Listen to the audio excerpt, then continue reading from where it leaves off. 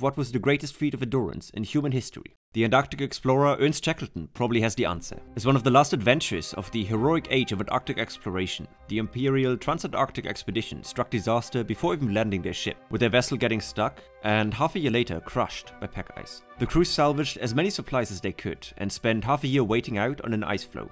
Once their ice started breaking apart, they used salvaged lifeboats to journey to the uninhabited Elephant Island. With no chance of long-term survival there, Shackleton took off with 6 men on an open boat journey, defying hurricane winds, enormous waves, temperatures of -30 degrees Celsius, and 1,300 kilometers to finally reach South Georgia Island after 16 days. Physically and mentally destroyed, the party split even further, with 3 men taking upon a 5-day crossing of South Georgia's rugged interior to finally reach a manned whaling station, from which the rest of the party on South Georgia and Elephant Island was rescued. Astonishingly, all men survived the endeavor, easily answering the question of